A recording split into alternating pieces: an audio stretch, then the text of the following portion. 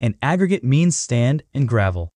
Secondly, any cement that is used in any water facility is usually water-resistant cement, and some additives are added to it so that when it dries, it can isolate water and not be affected by it. Water-resistant cement is the password in building any water structure. The first step that engineers take is that they identify a specific area in the water body, close it, and surround it with high barriers resembling a dam until it becomes sealed from all sides and its roof is open from above.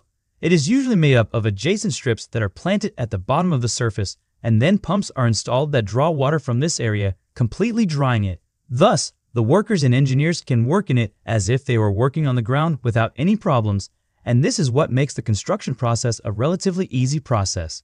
After that, they started building using traditional methods, pouring the foundations and bases, and they poured the reinforced concrete columns that would later construct the bridge. These closed rooms or metal barriers, although efficient, are very expensive.